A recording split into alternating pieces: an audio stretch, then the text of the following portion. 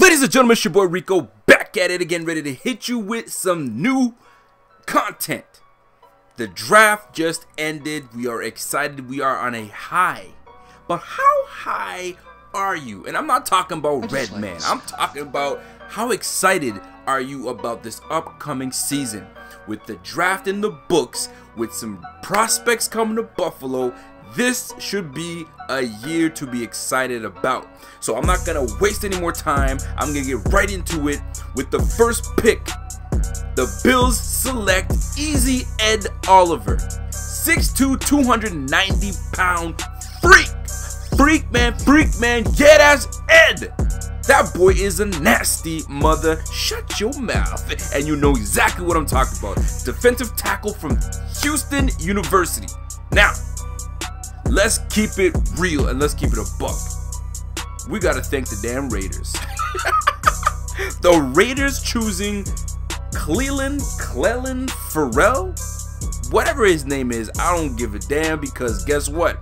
If not for the Raiders, this whole thing is changed up. So shout out to the Raiders, shout out to Mike Mayock, shout out to Gruden. Listen, the whole crew in LA, in Oakland. Yo, shout out to y'all, because if it wasn't for you, this whole game would have been changed up. Now back to your regular televised program. So, Ed Oliver, how is he going to impact the Bills? Let me tell you how he's going to impact the Bills. Penetration. And we ain't talking about sex ed. That boy is going to be penetrating the line left, right, center. This is the tragedy. This is the travesty that happened to Mr. Ed Oliver in Houston. They used my guy at the nose guard, right on top of the center. I mean, he's good enough to do it.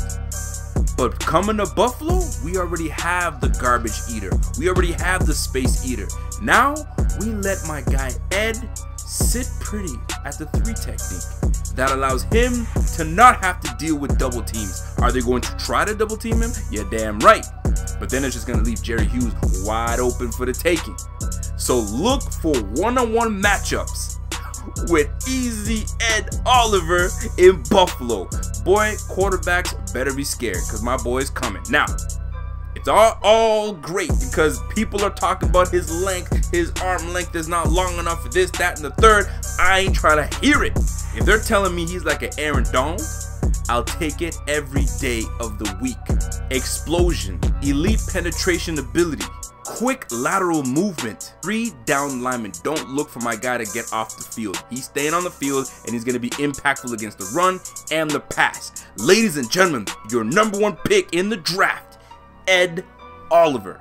The second pick, offensive tackle, big bear mauler, Cody Ford.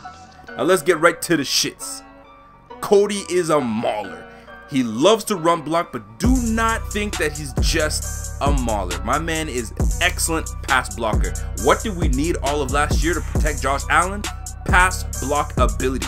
The fact that we got a steal of a lineman in the 2nd round in Cody Ford, projected to potentially be a 1st rounder, we are in business. Powerful man. You let him get hands on you, it's over, it's done. You ain't disengaging from nothing. You are done. And let's not forget the most important thing playing a lineman. You've got the physical abilities, but you also got the smarts. You know what's coming. You can see, you can process things quickly, and that's one of the traits that comes with Cody Ford. Now the real question is going to be, does he play outside or does he play inside? Here's the beautiful thing. He's done both. He has a high ceiling for playing on the outside, but he naturally could fit on the inside. So we have a beautiful problem to deal with. Ladies and gentlemen, our 2nd round pick, Cody the Bear Ford. 3rd pick, Devin Singletary. Let me keep it quick. Let me keep it real. Let me keep it quick. 5'9", 200 pounds solid. A lot of people are telling me that he's like Shady McCoy and he's quick and he's this and he's that, but he doesn't have the long speed. Let me tell you something about the running back position. Have the long speed all you want, but if you don't have vision, you have no awareness, that long speed means nothing. You have to be able to read, react, and stick it into the ground and go. This is what Devin Singletary presents. Center of gravity is on par. quickness, elusiveness. You can't ask for anything better. But here's the thing, he finishes his runs. Don't think he's gonna step out of bounds. Hell no, this ain't CJ Spiller. This is Devin Singletary. He finishes his runs. And here's a hot take for you. Bring it in a little closer. Let me lick my lips. My lips look a little chappy. Here we go. Let me tell you something real quick. Devin Singletary may remind a lot of people of Shady McCoy, but here's what I see. I see a lot of Frank Gore. Look at the tape. My man finishes his runs. He's patient, and he will stick his head in your chest. Devin Singletary to the Bills? No problemo. Look for Devin Singletary to get a lot of playing time at the number 2 back, sharing some time with Frank Gore. Having Singletary sit behind Gore and Shady, it's all good. 4th pick, Devin Knox, tight end out of Mississippi. Here's the deal. Great hands. Not going to beat you with beautiful route runs, but the boy has 4.5 speed. The only problem is when you have a quarterback that's not very good, and we've had that for a long time, so you know exactly how that feels. The ball never gets to him. When you're playing with DeMarcus Lodge, AJ Brown, DK Metcalf, kind of hard to get the ball in your hands when you have those 3 nasty wideouts. So look for Knox to have an opportunity to really showcase his abilities with a quarterback that is not afraid to let the ball out of his hands. Listen up and listen good. The guy can block, he can run up the seams. This might be a secret weapon for Josh Allen. Now don't sleep on Jason Kroom. I ain't sleeping on that man.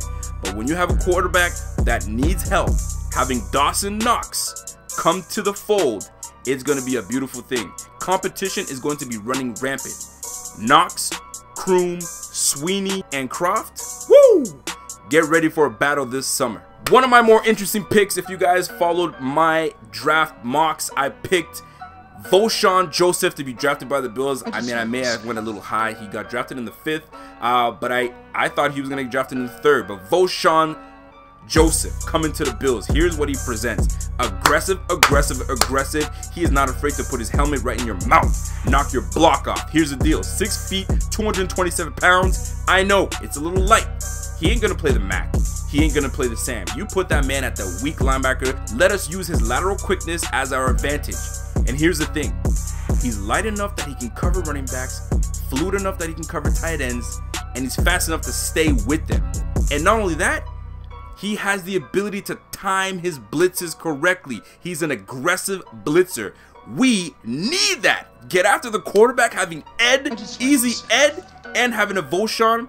Having them 2 guys with speed, aggressive behavior on the field helps everyone. Vosean Joseph. Look for that name. I think he's going to be crucial. We may not have to have nickels on the field all day. Jaquan Johnson, safety out of Miami. Here's the deal. Great range. Doesn't have the greatest ball skills, but he can put himself in good position. You ever heard of the tip drill? And I'm not talking about Nelly's video. Woo! Tip drill. What I'm trying to tell you is this. If you put yourself in position all the time on the field, good things happen. Not only that, he's a sound tackler and aggressive. I don't know what it is about Florida boys, but those guys come to play and they're always coming with a nastiness. So Jaquan Johnson, which I think was a great addition, is going to be fantastic, not only in special teams, but he's going to be pushing to try to get on that field. Saron Neal, Raphael Bush, look for that competition to be very interesting.